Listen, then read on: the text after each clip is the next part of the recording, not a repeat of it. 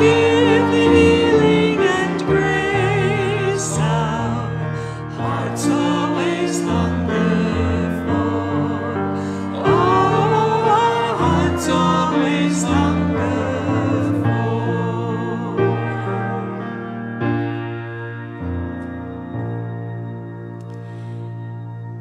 You may be seated as we sing our next song. It is He Leadeth Me.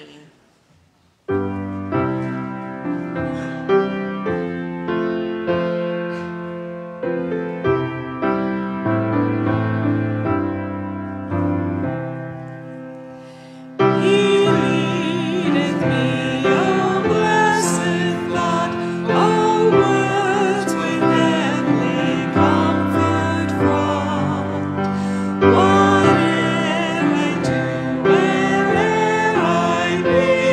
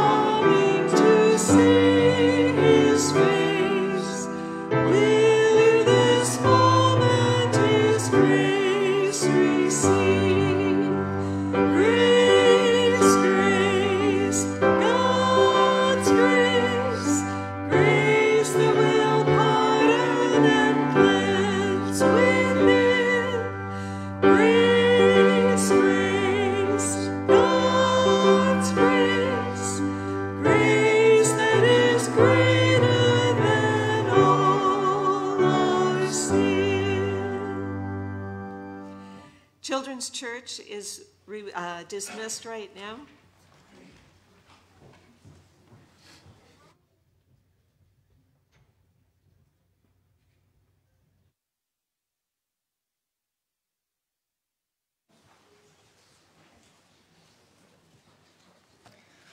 Good morning, Waxhaw Baptist Church. I'm Joseph Gainier. Usually I have a Love Life t-shirt on, but it's really cold outside, so not today. Today is Sanctity of Life Sunday, and I want to read some scripture. Psalm 139, 13 through 16. For you formed you knitted me together in my mother's womb. I praise you, for I am fearfully and wonderfully made. Wonderful are your works. My soul knows it very well. My frame was not hidden from you when I was being made in secret, intricately woven in the depths of the earth. Your eyes saw my unformed substance. In your book were written every one of them, the days that were formed for me, when as yet there was none of them. There's a lot of beautiful truths in this scripture.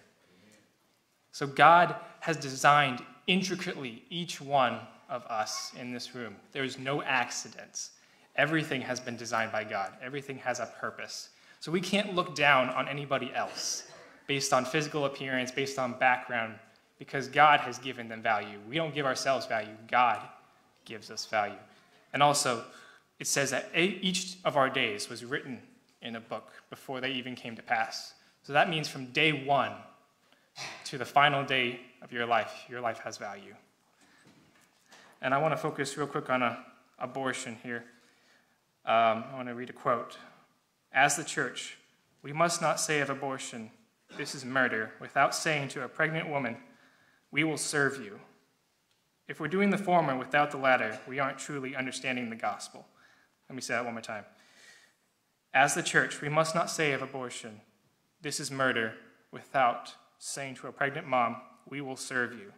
If we're doing the former without the latter, we aren't truly understanding the gospel.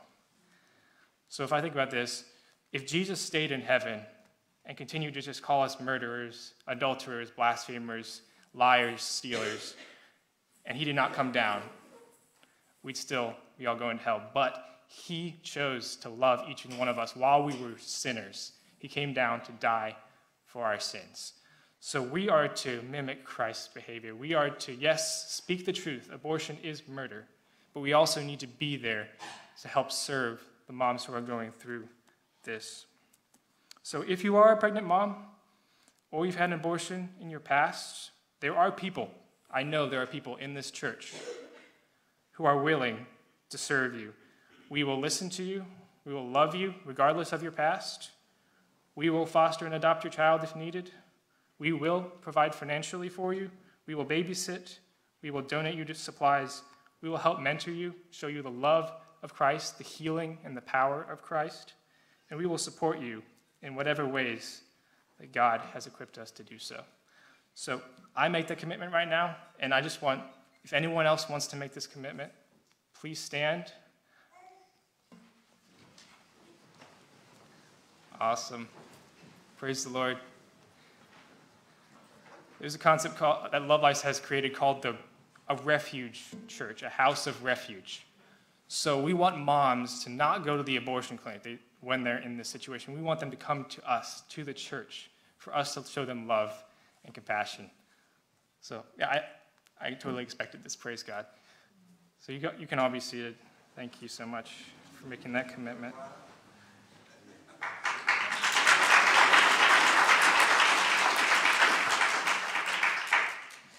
And then just to close, keep remembering to pray and to fast, because through your prayers, I believe that abortion is going to end in our state and in our city. So thank you.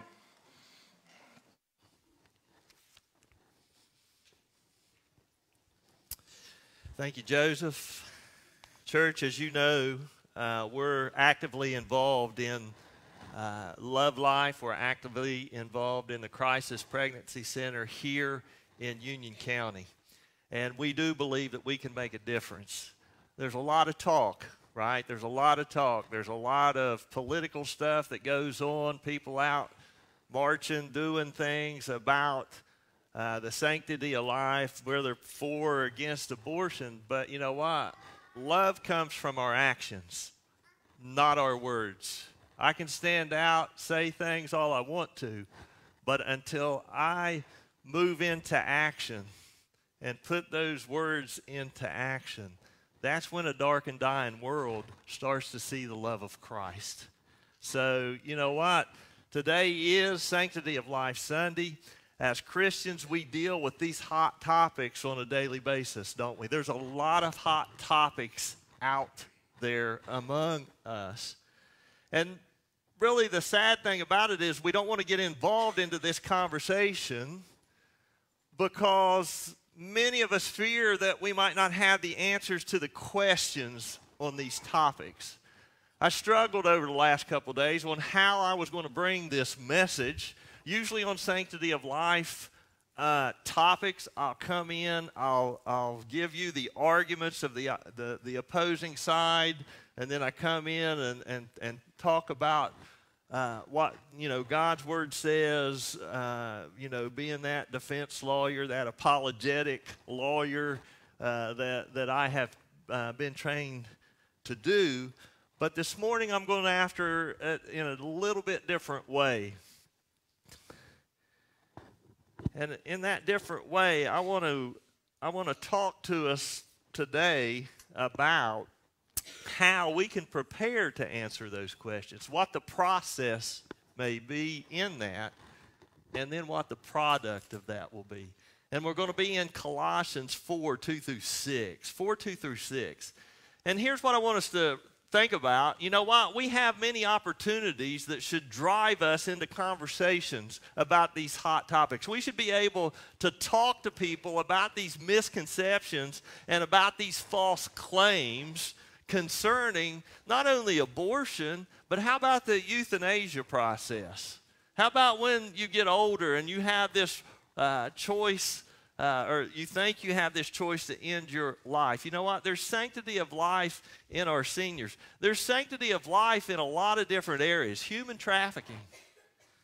There's sanctity of life there. So, you know what? We should be able to sit down and talk to people about these things. We shouldn't be afraid to sit down and talk. Well, you know what, Chris? My mind just don't work in that way. Well, challenge your mind. You know, as we get older, as I get older, things don't come to me as quickly. Amen? I mean, you know, but at the same time, if we think through these things, if we take our idle time and we start researching a lot of different areas or a topic that interests us out here, then what we can do is we can be prepared to talk about these things. And in doing that, you see, here's what we need to understand. In doing that, then it may provide us an opportunity to share the gospel with someone. That's the whole key, is to share the gospel of Christ in these issues. There's a method and strategy to deal with the issues of the sanctity of life, as well as just looking for that opportunity to tell the good news to someone. You know what? A lot of folks just don't want to share the good news with Christ. Why? Because it's offensive. Oh, they might think less of me. Oh, I might get fired from my job. Oh, I can't talk about that.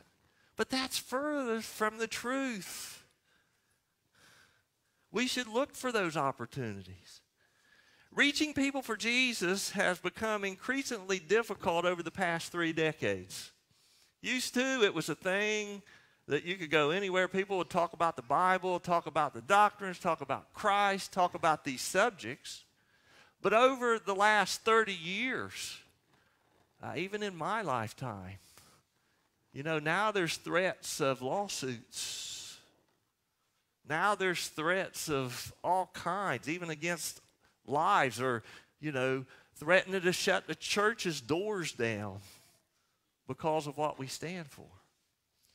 The name of Jesus offends, where in the past it was lifted up and exalted in the church.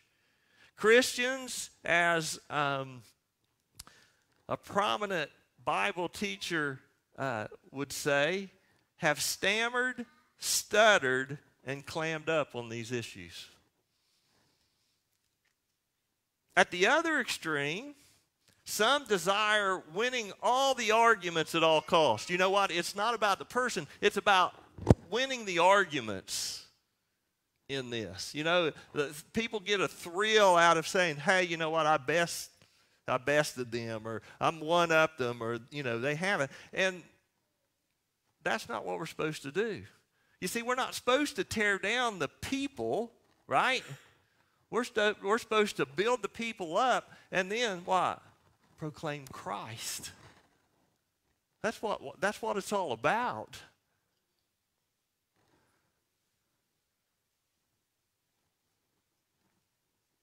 We're not supposed to demolish them or try and win the argument, because then it goes against what 1 Peter 3:15 says. It says, set apart Christ in our hearts, what? To be ready to give an answer to those who ask us in reverence and gentleness. That's what we're supposed to do. We're supposed to be ready to do that. I like it. No more of a blessing on Sanctity of Life Sunday to hear of a child coo like that.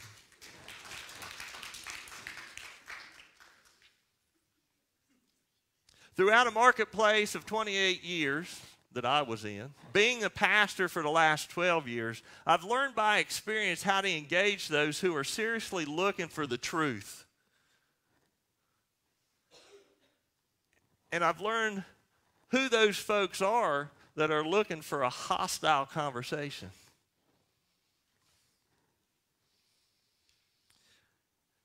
When we go into opportunities of talking to people about the sanctity of life, we must keep at the forefront what God's desire is over this, okay?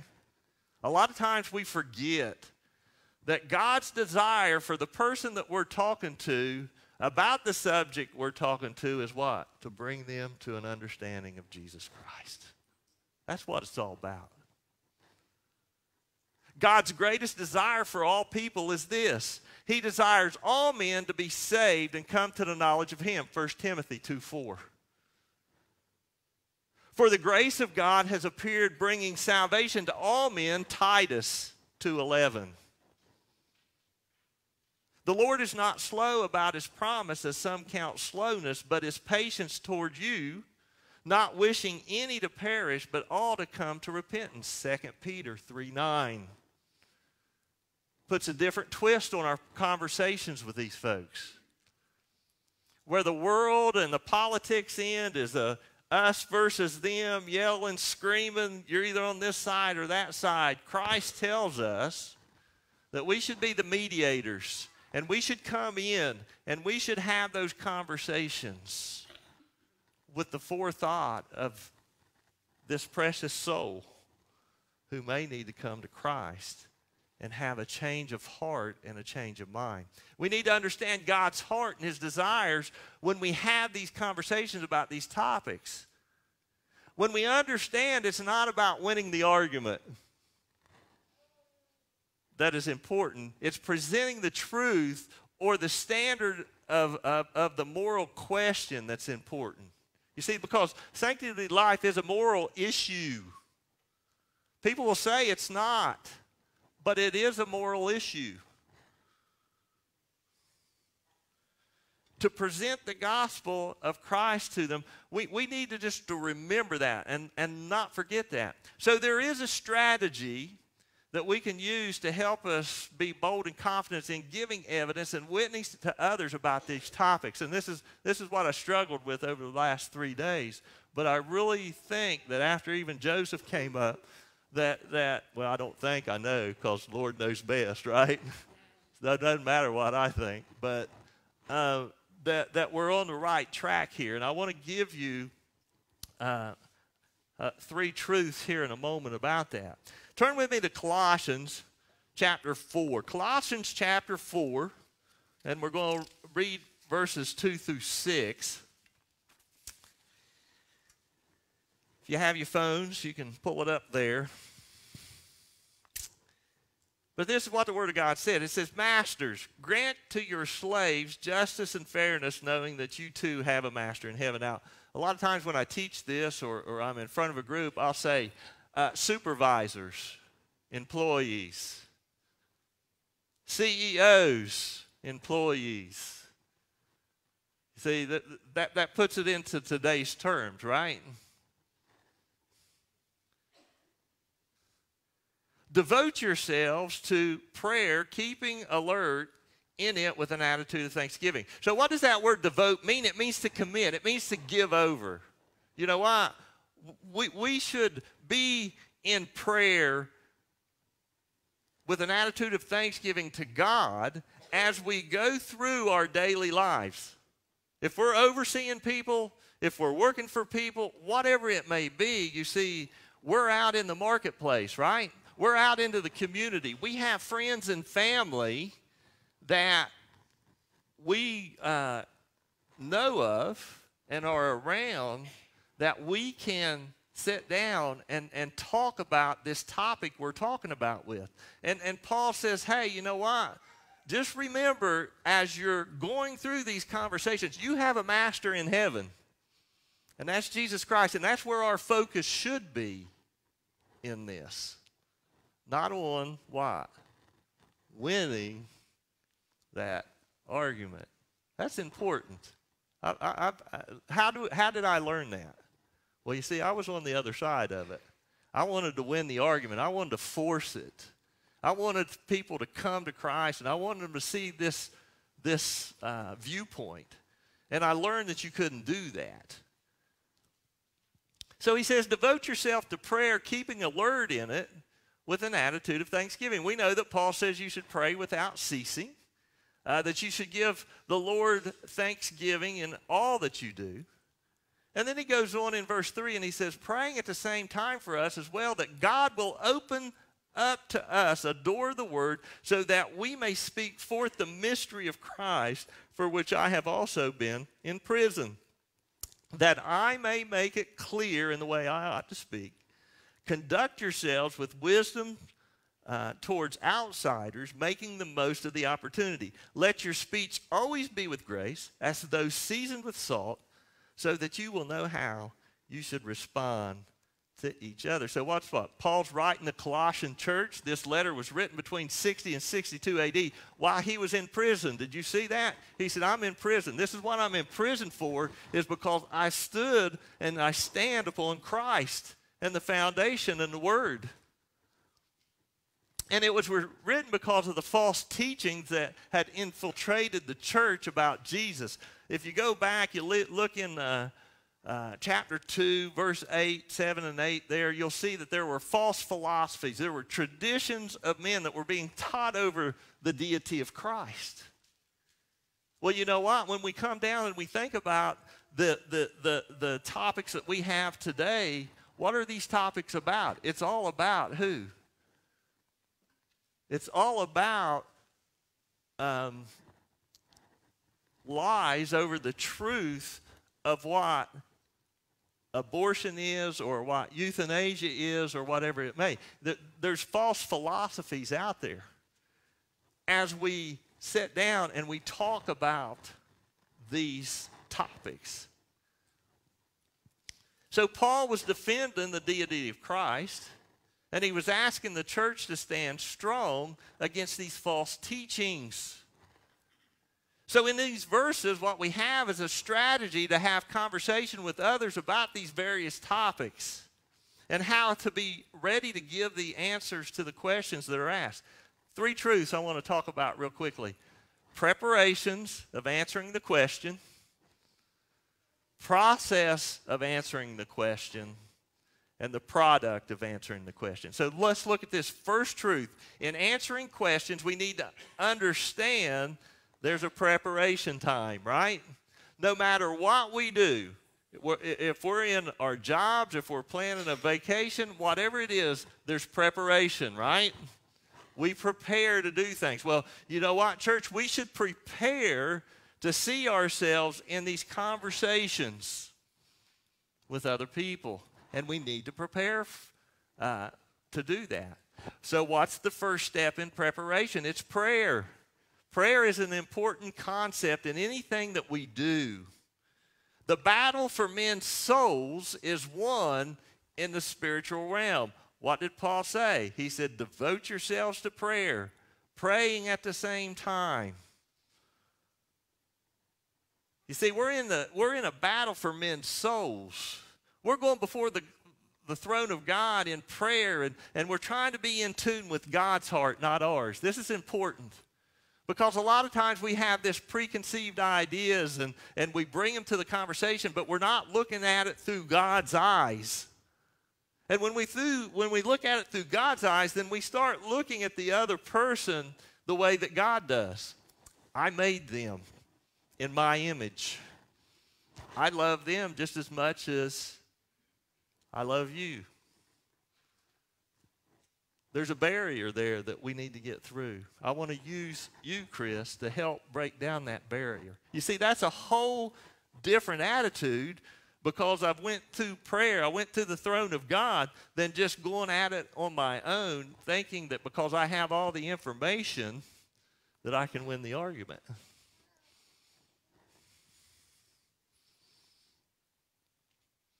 Here's where the understanding of barriers of the intellect and the emotions and the volitional attitudes will be exposed. You see, when you go to prayer and when you ask God about these things and you prepare yourself to be able to get into that conversation, the Holy Spirit will allow you to say, no, this is an intellectual barrier. They need to know the facts. They need to know the truth. They need to look at the whole argument. Or if it's an emotional barrier, what's an emotional barrier? No, you know what? I've already been in a church that told me that they would be there for me, and they never did. The pastor hurt me. The deacons hurt me. The elders hurt me. Somebody hurt me in church, and so what does that do? It throws up an emotional barrier. Or there's just those who says, I don't care what you say, Chris. I'm not going to believe it. That's a volitional barrier. So when we go to prayer, we can spot these things in these conversations that we're supposed to have. Paul speaks to the Ephesians about the struggle. And the struggle's not, what, against flesh and blood. It's not against me and the person across from me. We make it that way, don't we? He says that it's against the spiritual forces of wickedness in the heavenly places. That's Ephesians 6:12. So you know what? It's a spiritual battle. There's an enemy, an adversary who prowls around looking for people to devour. Guess what? When you have that in your mind frame as you're talking to people, you can sit there and you can say, hey, wait just a second. You know what? It's not me that's the spiritual attack behind their arguments towards me. That's 1 Peter 5:8. Who veils the gospel? Who does that? Satan does. 2 Corinthians 4:4. To keep them in the dark and not hearing the truth. Not only does the enemy veil the truth, but he wants to kill, steal, and destroy anything that God has planned. Did you know that? And the big thing, even about these hot topics, especially with abortion, he wants to kill, steal, and destroy the Christian's view of this because he hates the family. That's why it's important to understand and to be prepared about sitting there talking to whoever it may be. You see, Jesus even says that, John 10:10. He said, the enemy comes to kill, steal, and destroy. But can I tell you this? In all the armor metaphor that Paul uses in Ephesians 6, prayer is the one that is used least. A lot of times we want to put on all the other armor, but we don't use that last piece, which is prayer. It's the most neglected piece of armor when we go out to have these conversations about Jesus and about the moral topics or whatever it may be. We haven't prayed through them.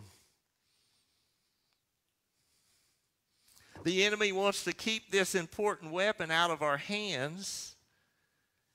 If it's unused and rusty, then what? The dynamite behind that prayer. Who's the dynamite behind the prayer? The Holy Spirit is the dynamite. He's the one that resides in us, right?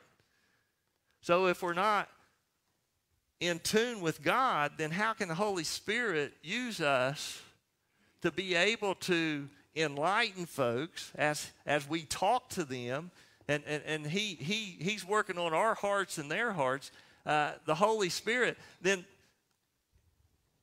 if there's something in our hearts, it can be greatly hindered. Our conversation can be greatly hindered.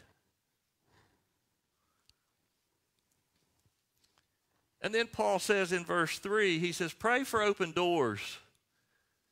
He says, pray for open doors. It's through prayer which we can ask God to open doors for the opportunities to lead into sharing the gospel. Have you done that? Do you pray every morning that God will lead you or open a door for you to tell someone else about the gospel? I can promise you that if you do that, he will open that door for you.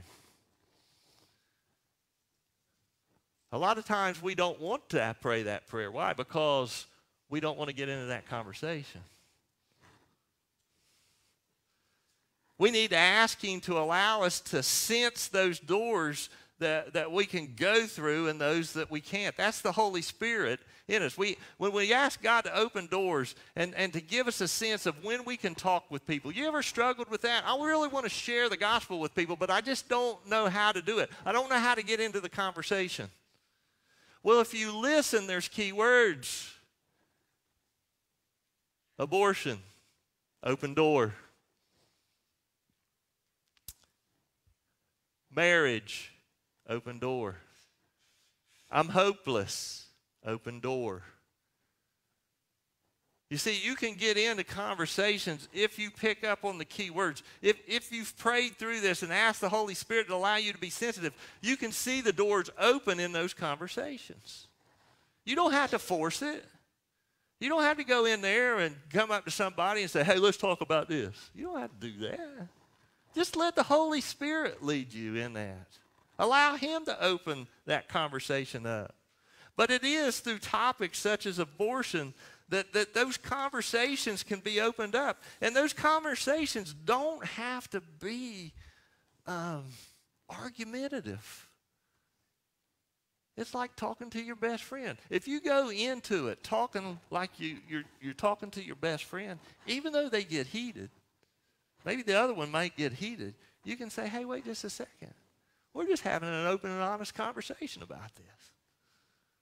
There's nothing to be heated about. We don't have to talk about it, right? You can even say, let's just forget about it if you're going to get, so upset about it. Because they're not going to listen to you anyway. Put yourself in their spot. You've done the same thing with your parents or with a friend or your husband or your wife. You get to that point, you say, I'm through. I'm not going to talk to anybody. Yeah. It's the same thing when we witness. And then Paul says to speak clearly in verse 4. We ought to pray that we can clearly speak. He says that I may make it clear in the way I speak, or I ought to speak. Sometimes I don't speak clearly. How about you? People don't know, or they might misunderstand what we're talking about or what we're trying to get across. You see, when we talk about these sanctity of life issues, we must make our points clear through our conversation. How do we do that? Well, we have to research the topic. You see, here's where we don't like to do it, right? We don't like to research anything like that a lot of times. Well, you can go talk to the pastor. You can go talk to the Sunday school teacher. That's not my job as a Christian to talk to people about this. Yes, it is. It's all of our jobs. God didn't just say, hey, it's the preacher's job or the evangelist's job or whoever it was. It's every one of us' job to be able to sit down and talk. So, you know what? Before you get into a conversation about abortion or marriage or, homosexuality or transgendering and all of this, research the topics. See what the opposing side's argument is, and then go back in and see what God's argument is, and show them how God uses science and uses history and uses archaeology and things like that to say, look, here's the evidence of it. Right here. Here's what your argument is. Here's what God's argument is. Here's the logical part of it. Let me just give you an example on this. Y'all know what sonograms are, MRI, whatever it is. Right? We all know what that is. Why do you think that Joseph and Shay fight so hard up at Latrobe to get these ladies into the bus to get those? Because they know that when they put that on their belly and they see that life within them, they automatically see that, you know what, everything they've been told is a lie.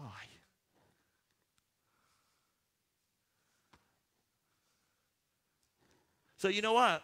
You have to research, you have to get your argument straight, per se, and your logic straight to be able to sit down with them and pray through that so that you can speak clearly to them about whatever you're talking about. We ask for the Holy Spirit's help to guide us and give us confidence and boldness to present our case and evidence clearly.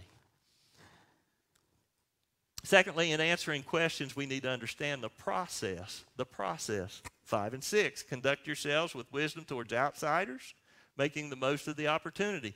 Let your speech always be with grace, as though seasoned with salt, so that we'll know how you should respond, or we should know how we can respond to each person. So the process is our conduct. Have you ever talked to somebody who was talking this real big thing, or that they were saying that they were good and all this, and their conduct 5 minutes later showed otherwise? It's a lot of complaint that you get from even non-Christians. But Christians complain about it too. A lot of times, conduct tells the world how we live. You see, our life should reflect the love and respect and humility and kindness that Christ shows. That's who our example is, right? So it should reflect in our lives as we talk to people about these sensitive topics. It's very important. I've sat across from people who's, told me, hey, why should I believe this? Other people say this, and you know what? They're living just like the world. Why should I believe that? If their conduct's like that, then what credible witness is that? To be a credible witness and have opportunities to talk with people, we got to reflect the love of Christ. And we can't get into the heated discussions, but we need to get into great discussions. It's great discussions, great conversations. And then what happens? Then we have opportunities, right? When we do that, then we don't have to worry about them to bring that up. But in the last part of verse 5, he says, making the most of the opportunity. So how do we make the most of the opportunity? We've prayed for the open doors. We've recognized them. We've researched and prayed through everything. And now we have the opportunity through the Holy Spirit leading us to get into these conversations.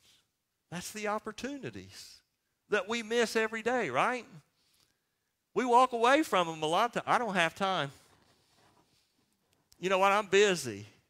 Or we're thinking about something and we miss those windows of opportunity. And then Paul says, speech. Let your speech always be with grace. It's tied, this is tied with speaking clearly. We should speak in grace and love, never offensive, never arguing, but in calmness and gentleness. That's what Peter says in 1 Peter 3 and 5.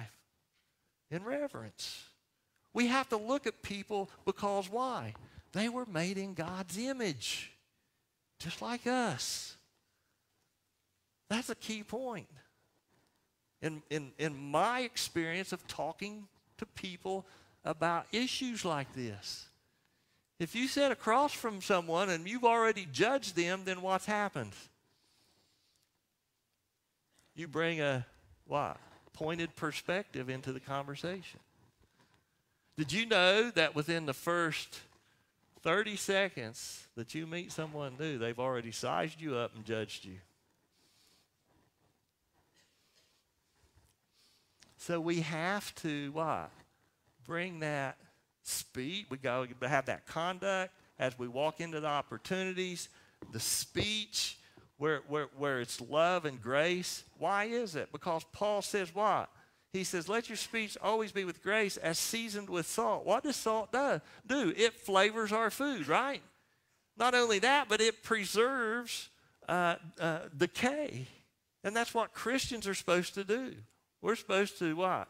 Help preserve a decaying culture. But not only that, but have you ever had salt in a cut? It burns, right? So you know what? As we go through this argument and as we show the love of Christ and our conduct shows it and our speech shows it, then it does burn into those who don't believe, because it's a factor, a healing factor, a burning factor in talking to them about Jesus Christ.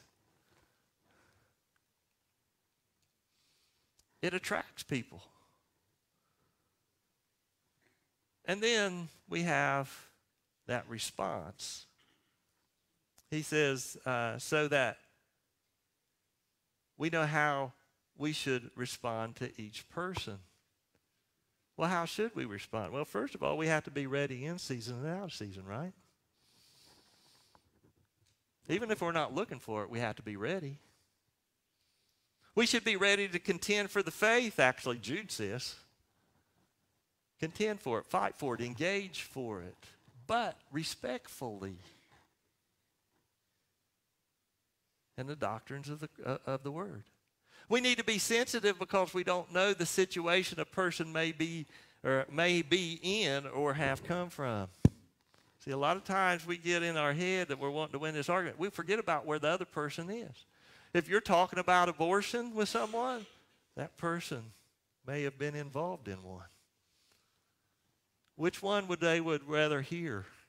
Someone who's trying to win the argument or someone who comes to them lovingly, working through it with them like a counselor does?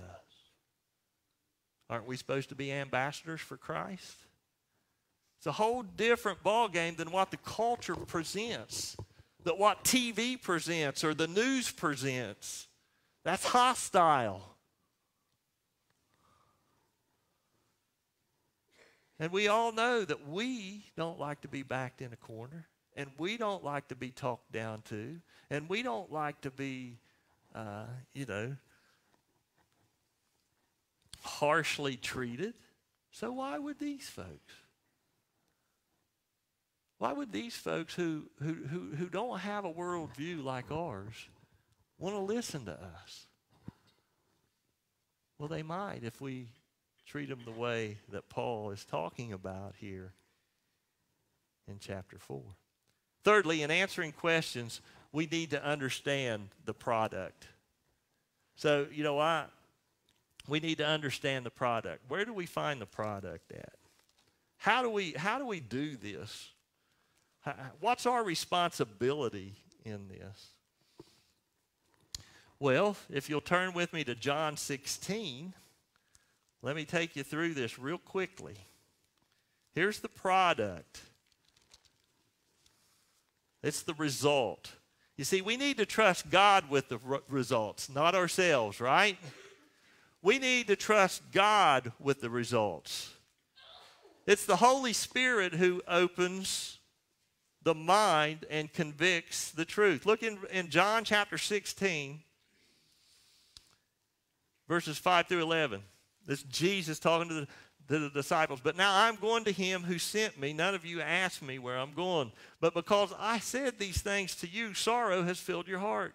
But I tell you the truth, it is to your advantage that I go away.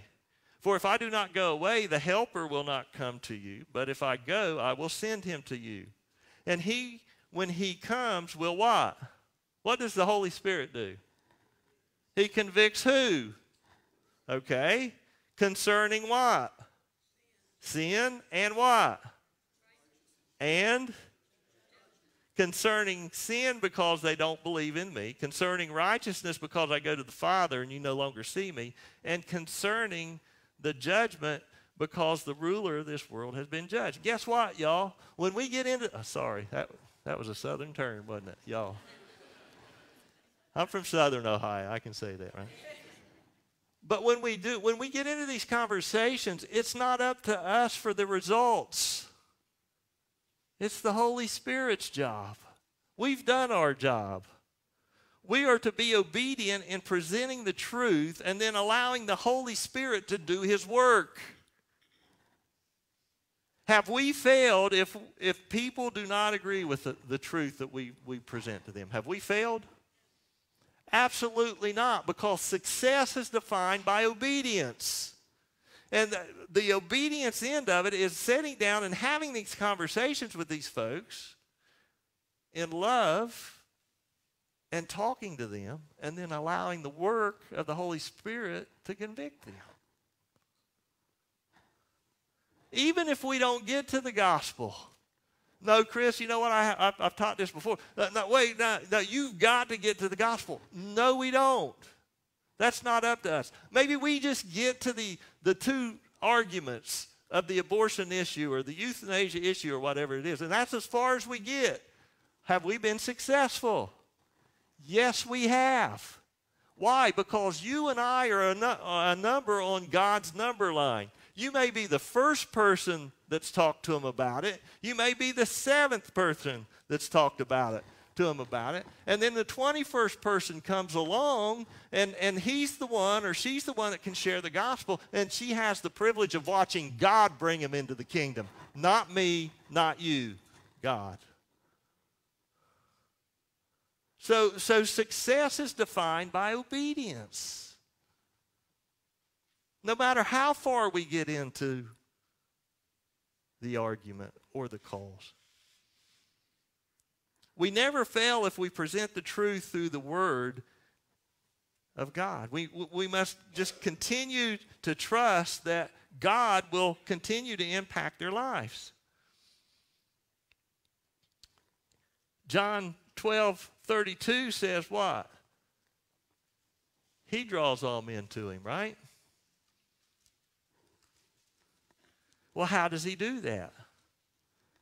Well, it's in the Word, right? Isaiah 1:18 says what? Come now, let us reason. How does God reason with us? What's it say in Isaiah 1:18? He says, come now, let us reason together, says the Lord. Though your sins are as scarlet, they will be white as snow, and though they are red like crimson, they will be like wool. Well, what is reason? Reason is to draw a conclusion, right? That's what it is. God says, come and let us reason through all of this. Hey, go and reason as you talk about these things. So God draws men by reason. We all have got minds.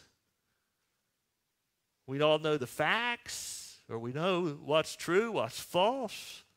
So he draws us through reason, but he draws us through his Word. That's how he draws people to himself. How do I know that? Romans 10:17. So faith comes from hearing, and hearing by the Word of God. So I want you to go back to how you come to Christ. Somewhere, somehow in your life, you heard the gospel. Somewhere, somehow. God, through your reason and through the Holy Spirit's work, don't get me wrong. You know what? I understand being born again. I understand the Holy Spirit. I understand what His job is. But through reason, through truth, through the gospel of Jesus Christ, what He's done, how He's done it, when He's come up, all of that, then we have to what? Make a response to it. Faith comes through hearing, and the hearing by the Word of God. So, you know what? When we're sitting across from those folks, we need to keep that in mind, that God's working on them through their reason, through the facts, through the truth. And if we get to that point where we can turn that conversation to say, hey, you know what? Let's talk a little bit about Jesus and about His Word. Do you know Jesus as your Lord and Savior? Because this is His Word. He's the truth. He's the truth. Doesn't matter what you think, what I think. Jesus is the truth, and Jesus values all life. So what's stopping you from believing in Him today? I mean, there's some other things that you can put in there. But you see, you can turn that conversation if you see that door opening to do that. So in answering questions pertaining to the sanctity of life issues, we need to understand there's preparation, there's process, and there's product. It's through these key truths we can be bold and confident in our witness.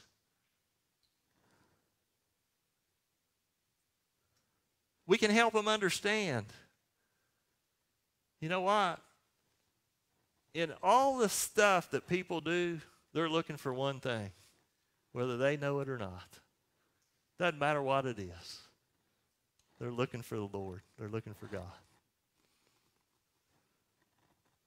That's what they're doing. They're trying to fill their life with something other than God. John W. Peterson was going through a tough time in life when he wrote this song. Have y'all ever went through a tough time in life? You know, I think this is a great song because when we're sitting across from others, we can relate to it because we've all gone through tough times. Think about somebody who's went through an abortion. Whether that's the dad or the mom, doesn't matter. He said, no one understands like Jesus. He's a friend beyond compare. Meet Him at the throne of mercy. He's waiting for you there.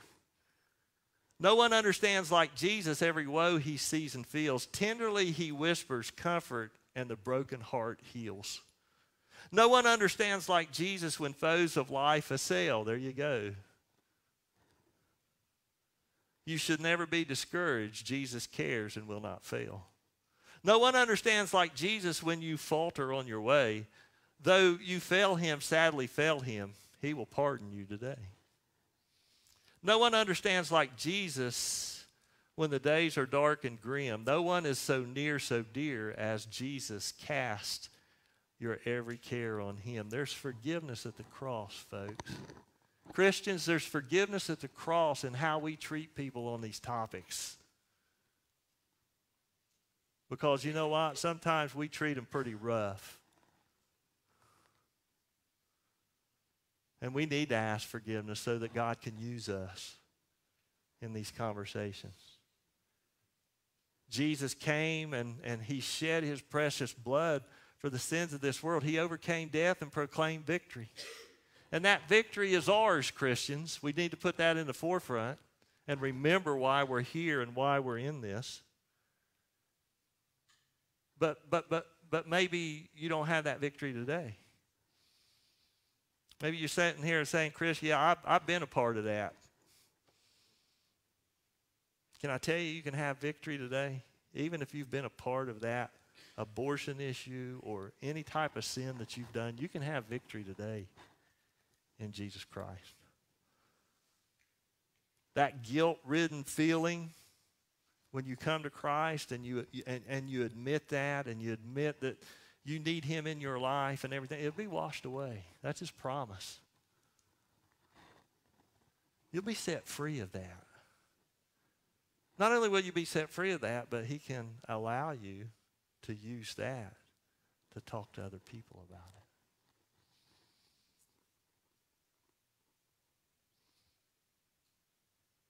You know, if you've been a part of an abortion, you can be assured by coming and trusting in Jesus Christ that you'll see your child again in heaven.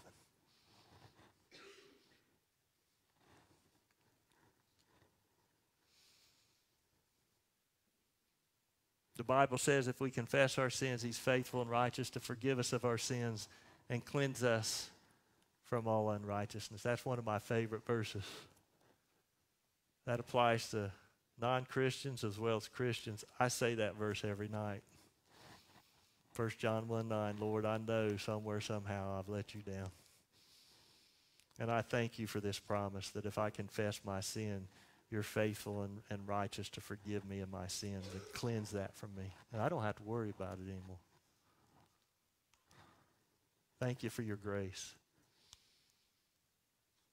See, all we have to do is simply admit our sin, believe in him, and confess what he's done for us. And then follow him.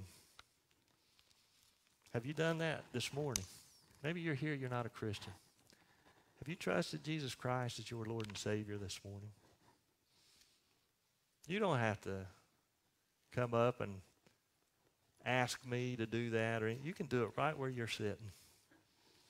All you got to do is reach out and admit to him that you're a sinner, that you repent of those sins, that you've trusted in Jesus as your Lord and Savior, that he rose again for you, and thank him for that.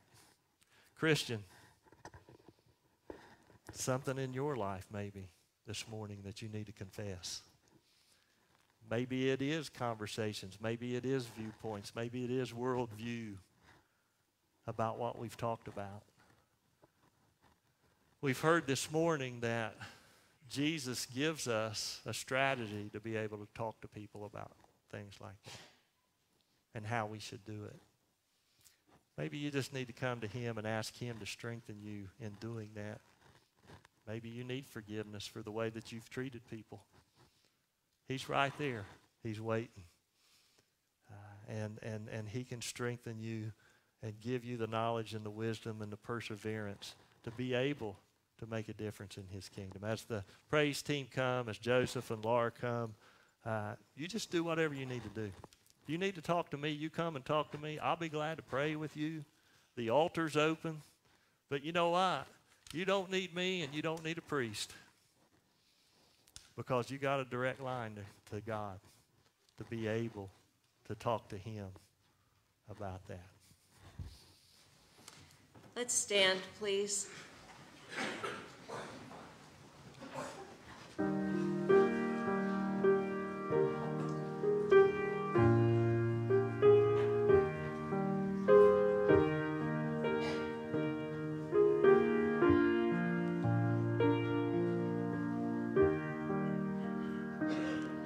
Just as I am without one plea, but that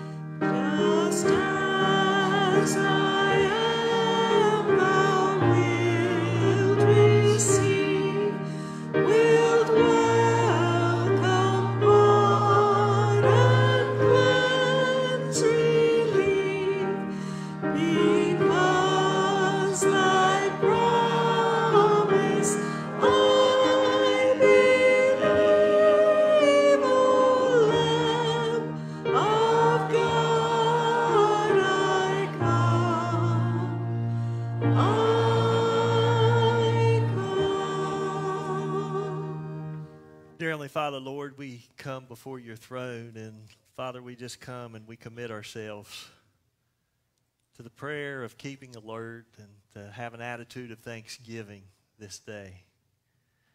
Father, we pray at the same time that, Lord, you'll open up a door for us.